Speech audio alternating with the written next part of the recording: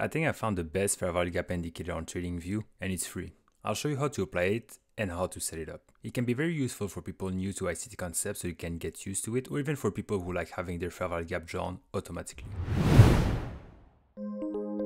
I did my research so you don't have to, since I found all of the other indicators unnecessarily complicated. So if you could help my channel by just leaving a like and subscribe, I would really appreciate. Alright, let's start. So it's pretty straightforward, but there are two settings that I want to show you which I really like. I tried different indicators, but this is the best one I found. You go on indicators and search FVG, and you take the first one by Nephew Sam. It's free. First setting I really like is that it deletes the boxes once the fair value gap are completely filled, as I don't like to keep them on my charts. And the other one is to control the length of the box, but I think 20 is enough. Let me show you now an example which happened just yesterday that I shared with my community.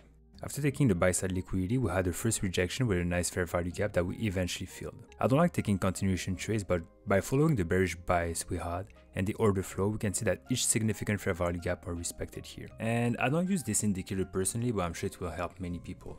The only indicator I use is TDL and it's free. So if you want to see why I use it and how to set it up, click right here.